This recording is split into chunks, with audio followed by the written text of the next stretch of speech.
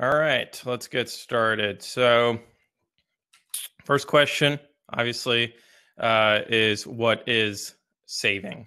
There's this word gets used both in the banking industry as kind of a advertising word, right? Savings account, but it actually has an economic definition to it.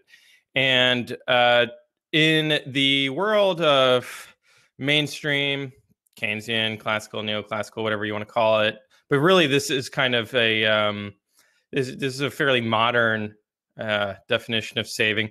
You have this concept of a savings rate, right, which is how much of the income was not spent on consumption, and then from there, the income can either actually go into savings or it can get invested into producer goods. Uh, Usually through financial intermediation, but the accounting view, and I think the Austrian view, and probably actually the classical view pre 20th century, is that you have a cash inflow, right? It can be income, but it actually doesn't have to be income in the accounting sense. It could be, the sources of cash. There's a long list of them, but it could be from any kind of source, not necessarily just income. And then you hold that cash on your balance sheet, and that's where the saving is. That to me is what savings is. It's just holding cash on your balance sheet. Now, maybe you borrowed that cash from a financial institution, but if you hold it on your balance sheet, that's still savings. From an economic perspective, it's no different than if you are operating a business and you get a cash inflow from a customer paying you, and then you hold that cash. Holding cash is holding cash. So the source of the cash flow doesn't really matter in this framework. And then the reason you're holding this cash is because your future cash flows are uncertain. And it's really great to be giving this talk after after the previous talk, because we were really talking about uncertainty a lot in that, and the pervasiveness and inescapability of uncertainty. So ultimately, we do have to hold cash because future cash outflows are uncertain, and we can list out different reasons why future cash outflows might be uncertain. Not all of them are uncertain.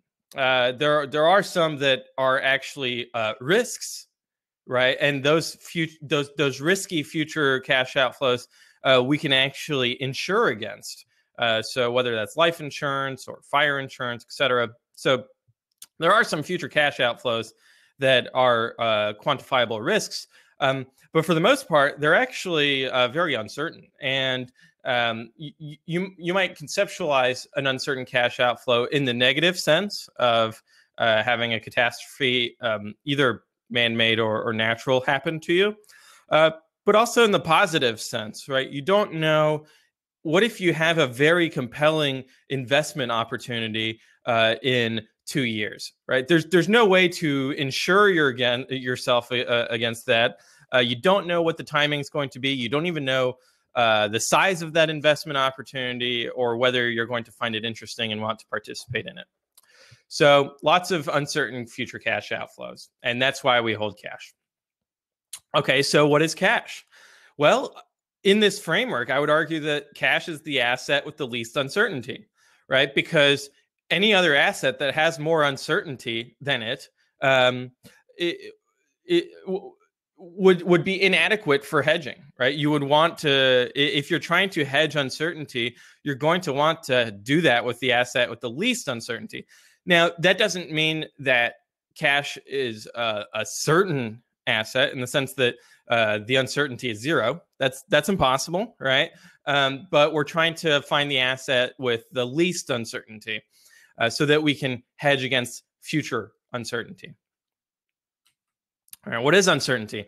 Well, we kind of covered this in the previous talk, but we don't know the possible outcomes, and we certainly don't know the probabilities of those outcomes, right? If you don't even know the outcomes in the first place, there's no way you're going to be able to assign probabilities to it in advance. Contrast with the concept of risk, where we know in advance what the odds are for each possible outcome. So the set of possible outcomes is known, and the probability distribution for those outcomes is known. So these are two profoundly different concepts, even though unfortunately they're often used interchangeably, right? When people talk about risk, talk about uncertainty, but they are very different concepts. Let's see, next slide. Okay, so what creates uncertainty in a monetary system specifically? From a savings perspective, right, of trying to hold cash, easily seized and arbitrary supply create uncertainty. It's uncontroversial that it's going to be impossible for you to insure yourself against the government seizing your cash, right? And the reason that is because ultimately the insurance company itself would be under the jurisdiction of this pillaging government, this kleptocracy. And then arbitrary supply is also something that you cannot insure yourself against.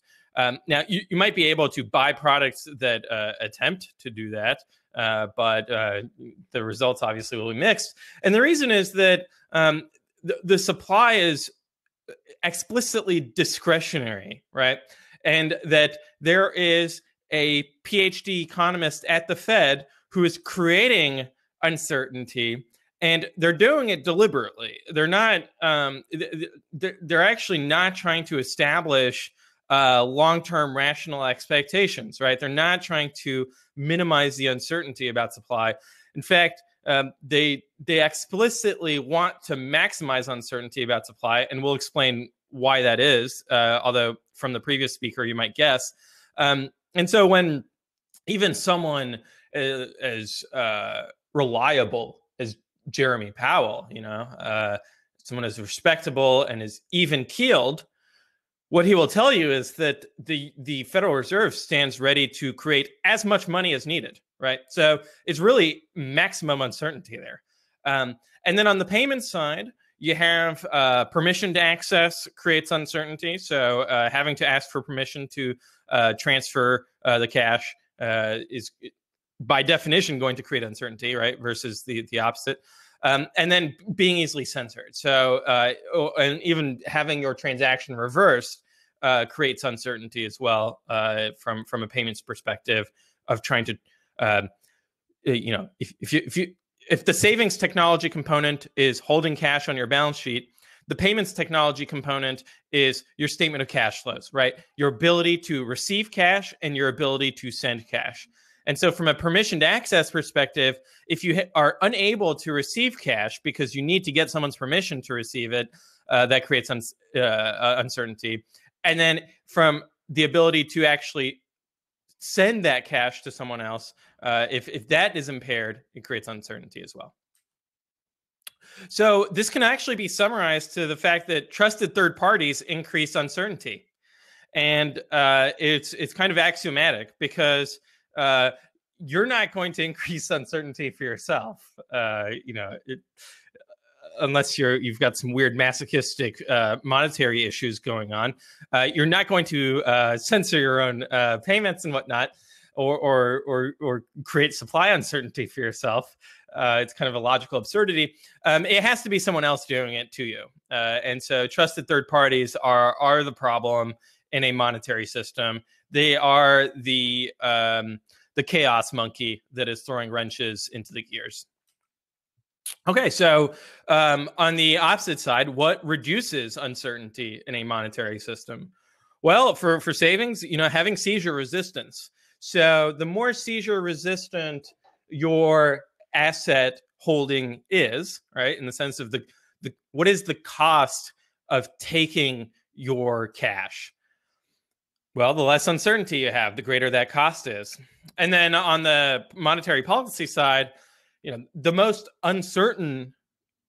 least uncertain monetary policy is one that is fixed ahead of time. One that says there will only ever be 21 million, right? Now, you could dial that back and have a little more uncertainty, for example, with gold, where you have some boundary conditions, but that you're still introducing more uncertainty relative to a system like Bitcoin. And then we already talked about fiat trying to maximize uncertainty on this particular point. For the payments, you really want to have a technology that allows you to generate a private key, generate a public key, derive an address without asking for anyone's permission. So you can spin up your BTC Pay server instance and be sending and receiving Bitcoin on the internet over Tor or using a satellite. There's all sorts of different ways for Bitcoin to be permissionless and censorship resistant. And the full scope of that is kind of outside of this particular presentation. So this can all be summarized by decentralized verification decreases uncertainty. So if you are able to verify that the system is operating how you expect it to operate in a trust minimized manner, right, where you are running this own software on your own computer, you might even have evaluated the underlying source code yourself, so you're not even trusting the developers. You're really putting all the trust in yourself, and that is what is going to decrease the uncertainty as much as is possible. So this is my argument. Bitcoin is the least uncertain monetary system in existence. However, Bitcoin is still uncertain, right? So access to the network can be disrupted. Your private keys can be compromised. We've seen that happen. Now, nobody brute forced the private keys, right? So we're not talking about that aspect of it. But in terms of being able to hack into your computer and whatnot, that's what famously happened with Mt. Gox. Another component that we haven't touched on yet is that Bitcoin has very volatile transaction fees. So high transaction fees could make the system, using the system, uneconomical, and low transaction fees could undermine long-term transaction finality. And that is the topic that is going to be discussed at the conference today, the long-term transaction finality of the system. So there is still uncertainty in Bitcoin. There's not, by no means am I saying that Bitcoin is a system with full 100% certainty. That's not possible. Okay, so what increases risk in a monetary system? The first one is the cost of using the system holistically, whether that's the transaction fees for sending transactions or the cost of running a full Bitcoin node. Those are risks. And then the loss of purchasing power is also a risk. You could argue that on both of these, that the positive side is also a risk, strictly speaking, right? Although we generally don't conceive of increasing in purchasing power to be a risk for us personally, right? Or a negative risk, right? Like we want that to happen. But in any case, the reverse is true. So decreasing risk in the monetary system, if it's getting less expensive to use the system, or if your purchasing power is increasing, the reason I argue that decreases risk is because you're moving further away from the negative downside risk. So if the price of Bitcoin goes up relative to when you first bought it, you are moving away from the risk of the price of the value going down relative to when you bought it, right? So in this sense, Bitcoin is the riskiest monetary system. And this is why people talk about how volatile the price of Bitcoin is, or they talk about the cost of transaction fees being volatile, or the cost of running a full node potentially being volatile. So Bitcoin is a very risky system. And I think that the focus is on the purchasing power. It is on the price stability, as was discussed by the previous speaker.